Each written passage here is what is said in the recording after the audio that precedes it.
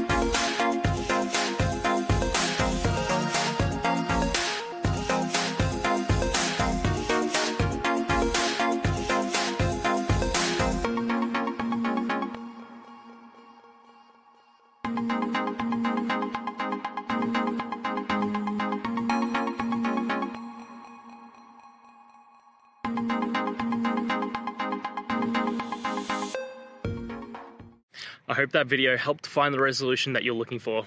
And if it did, please, I'd appreciate it if you could hit subscribe. Until the next time that you need more technical help, I hope you have a great one.